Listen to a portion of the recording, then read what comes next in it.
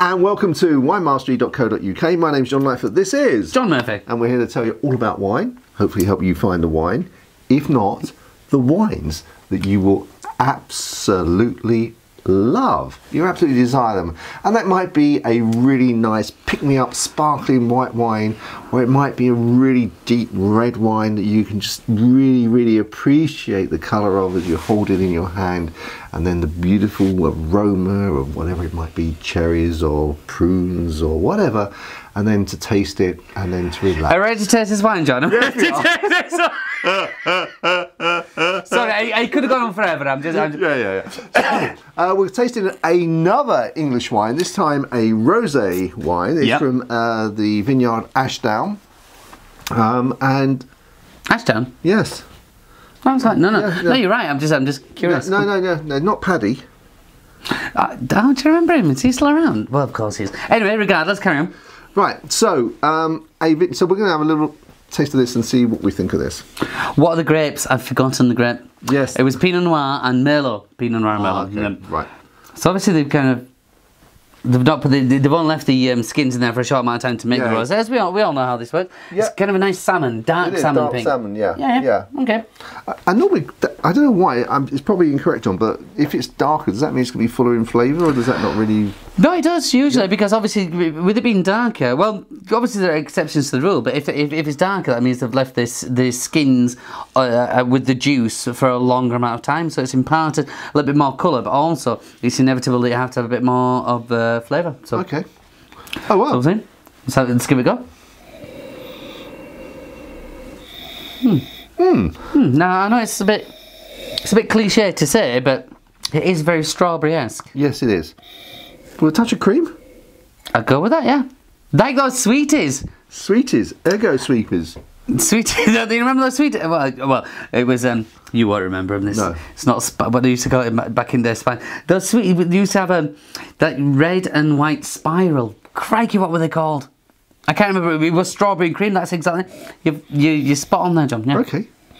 And I could never afford sweets when I was a kid. The less said about that, the better. Right, I'm going to have a taste. Have a taste? Yeah, I'm going to have a taste.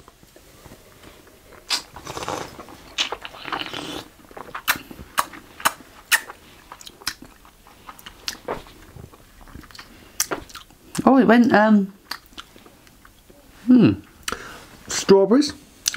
Yeah. We still get those. And there was like a little bit of an aftertaste, and I was trying to get to what it is. For me, it went... I said this, and immediately I thought, oh, this is nice, this is nice. I said with the strawberries, lushness, and it was going there, and I thought, oh yeah, this is nice. Suddenly it's doof, gone. Dropped off. Yeah, the length is a little bit limited. But I guess rosé is... Oh, bless you! Bless I'm terribly sorry, Joe. No. It's okay, guys. You can't get it through the screen. You're quite safe. You can't go. Mike, I don't think I've ever sneezed before on a video. Don't know that right, got me. I know, yeah, I feel really jealous. I've never sneezed on a video. Oh! You have to say giraffe banana. Giraffe banana, why? That stops you sneezing. Giraffe banana? Yeah. How do you know that? Giraffe banana. Giraffe banana. You didn't say it. Giraffe banana. Well, not, but it's before you say it, before you sneeze, not after you sneeze. Well, it's only before I do sneeze again. Okay. Giraffe banana, hopefully I won't sneeze again. Sorry about that, my apologies. So, I spent more time enjoying the smell of that than I did the actual flavour.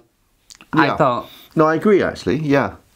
But I guess rosé is all about, again, it tends to be a sort of summer wine, doesn't it? So, you know, sort of refreshing and a mood thing again. Yeah, mood thing, of course. And right now we're sat in a cellar. Yeah, and it's probably 10 degrees C.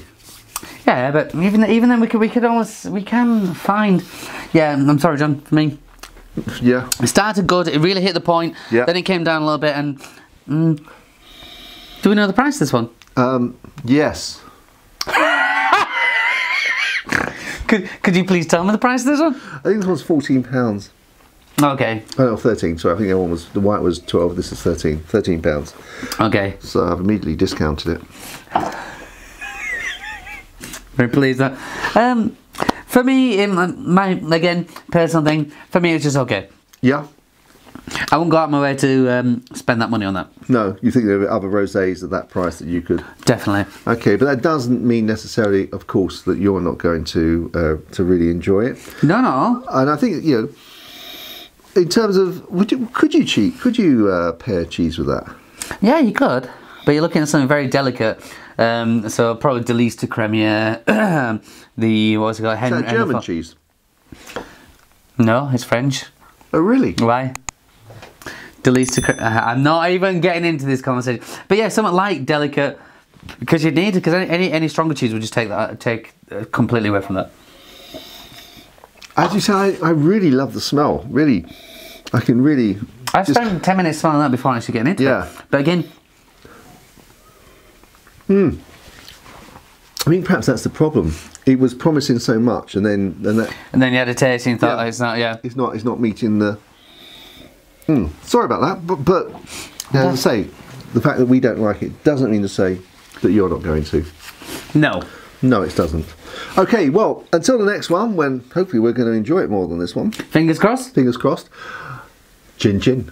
Chin chin. And don't forget, click that thumbs up and also subscribe if you haven't, and we'll see you in the next one.